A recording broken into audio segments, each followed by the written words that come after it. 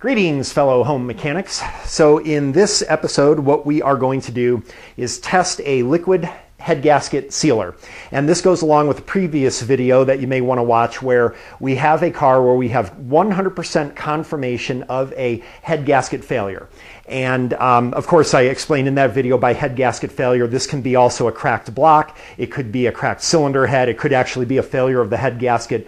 But we have confirmed by compression and leak down test and a chemistry test in that video that the car has a fairly mild blown head gasket. There is no steam blowing out of the exhaust. It makes this car, according to the instructions on the can, a very good candidate for this repair. And what I'm going with today is Bars Leak's head gasket fix. There's lots and lots of these on the market, but what we're going to do is we're going to test this product scientifically, and at least as scientifically as possible, by drawing some baseline leak down, chemistry, and compression tests from the engine before adding the block fix, and then we will follow the instructions on the block fix and then retest to see if there is a change in those numbers so we can get a quantitative analysis of the performance of this product. Now, one of the things is that there are many products like this on the market. And the reason I chose this one is a couple-fold. First of all, it's because it was moderately priced. I think this was about $24 or something like that. They ranged in price, these products, from as little as $7 all the way up to over $60. And they use different chemistries. This one, I believe, uses copper. There's others that use silica, and there's others that use nanotechnology. Ooh. But the reason that I went with this one for the second reason is that I did some research and I looked online at consumer recommendations for all of those products, and this one had the highest proportion of positive results. It actually did have the most reviews of all the other products, but it also had the highest proportion of positive reviews. We obviously can't test more than one product and compare them side by side. We would need identical engines with identical compromises in the combustion chamber, the same exact crack in the same exact location to give a fair test of each product. So we just can't do that. So what we're going to do is do some quick initial tests on the car, which I actually already did in the previous video. So I will just show you what those tests were to save time for the video. And if you want to actually see the testing procedure, you can watch the previous methods to test a head gasket video. But let's go over the numbers that we got from that previous video. All right, and we will actually do a repeat of these tests at the end of this video after I do the block fix. But for our initial things on the compression test, we got approximately 150 on cylinder number 1. We got approximately 135 on cylinder number 2. Cylinder number 3, I believe, was around 120. And cylinder number 4 was, actually, it wasn't shown in that video, but it was also at 150. These are our cylinders where also on a leak down test, we found that there was, let's see, we had low here, and this wasn't shown in the video. We had a low leak down here, and on this guy here, we had a moderate, and on this one, we had more of a moderate to heavy.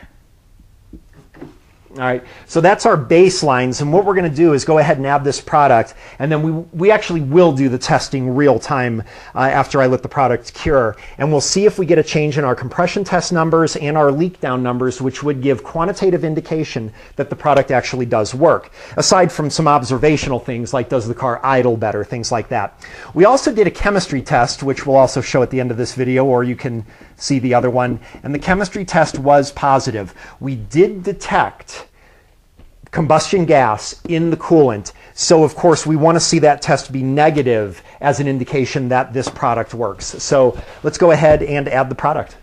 The first thing that is actually not mentioned in the instructions, but obviously should be, is to drain enough of this radiator fluid so that we will be able to add the bottle without overflowing the radiator. So I'm going to do that right now.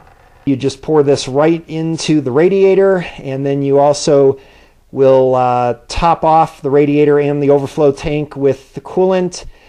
Start the engine with the heater on hot, fan on high, idle it for 15 minutes, let it cool overnight, and then top off and leave the stuff in the system for future protection.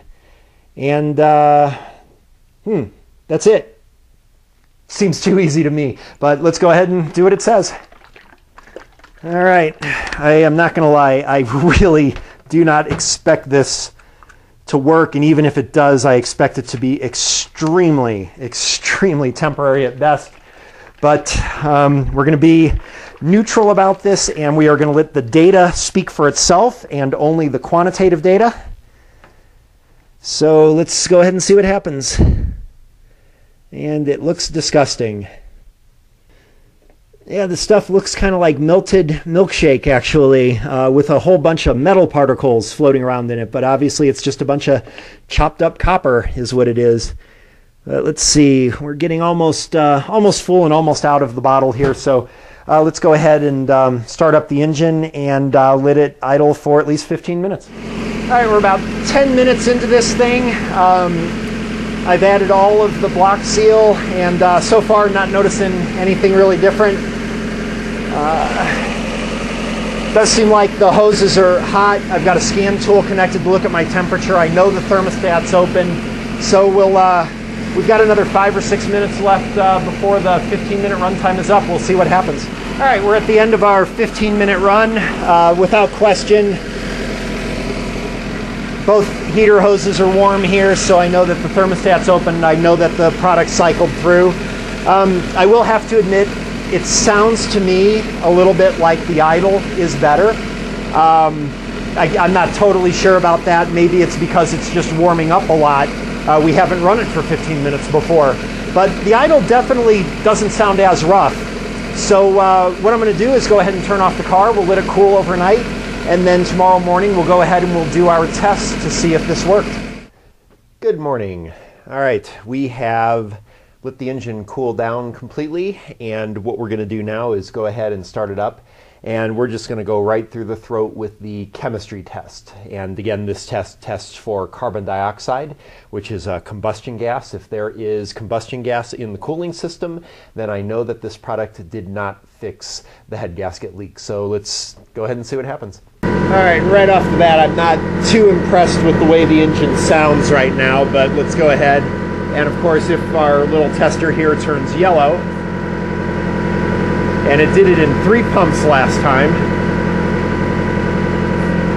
and it's already starting to turn a little bit yellowish, and this is going to be a positive test for a blown head gasket right here. So this product did not work, and that is a bummer. That is a real bummer, but I was kind of expecting as much.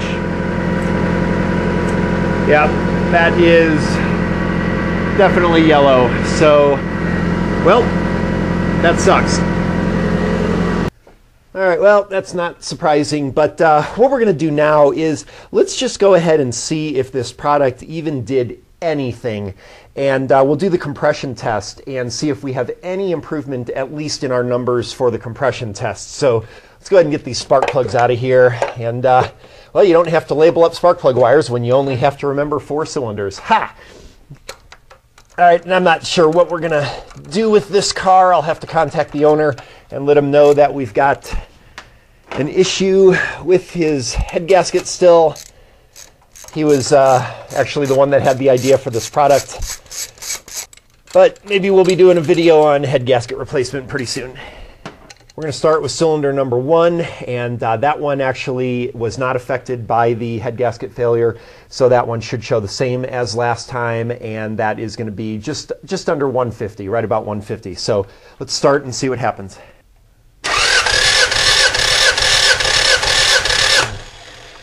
All right, we see that did not change at all, which would be expected.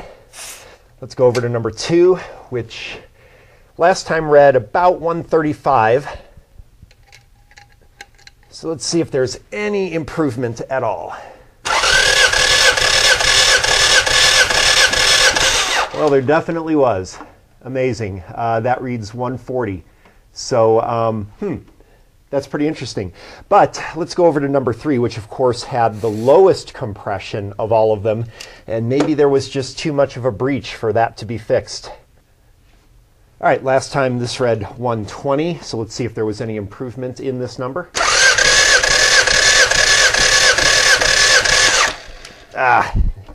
Kind of blew coolant up at myself a little bit there. Forgot to put the radiator cap on, but we can see we're at about 120 20. It didn't do anything at all with cylinder number 3, so that is bad news. And cylinder number 4 we don't have to do because we know the compression was good in that cylinder. That's a bummer. And there actually is no reason to do the leak down test at this point, but I'm going to do it anyway, just simply because my compressor is already primed up. So we'll go ahead, we'll do leak down on number 1. We know that that's going to show in the low range. All right, and this test, of course, just feeds compressed air into the cylinder. It's reading high right now because the cylinder is open. It sounds like through the exhaust valve right now, so I'll need to rotate the engine over to close the valves.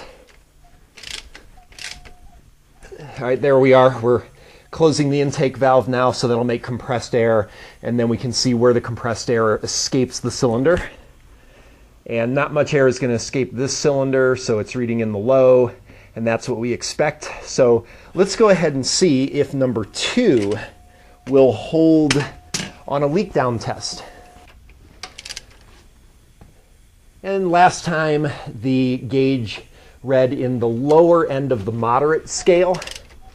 So let's rotate this engine over and let's see where this holds at. You can hear the coolant bubbling out, so it's not holding very well at all. Even though there is some improvement, it looks like on the leak down, it's not enough to seal the gasket. You can definitely hear, I'm sure, the air escaping through the coolant. All right, and here we are at number 3, and this one last time read closer to the high. And let's go ahead and do this, and of course coolant's going to bubble out again, I'm sure. All right, we can see that we're pretty much about where we were before. Might be a little better. Can't really explain that since the compression test was, well, the compression test was maybe just a little better, I suppose. But you can hear that. That's the air boiling up through the coolant. So this didn't work so well. Well, it was certainly worth a try, and actually it was kind of fun, I guess, for the most part. Well, not very fun for my customer, though. So we'll call it quits on this video. Unfortunately, that product didn't work in this application. I want to point out that, you know, maybe had there been less of a head gasket leak, maybe the product would have worked, and maybe there was just too much of a breach in number 3 for the product to really work. But then again, it didn't really hold on cylinder number 2, despite the fact that it did improve the compression. So it did something. The product did something, but it wasn't enough to fix this car, and I certainly can't imagine the repair would have been permanent either. But again, that's just with this product on this particular vehicle with its particular situation, so it doesn't mean that you shouldn't try it yourself. So like I said, the product did get very, very, very good reviews, but then again, that might have been on things that were misdiagnosed as a head gasket problem for all I know or something. But anyway, thanks for watching. I hope you found this helpful.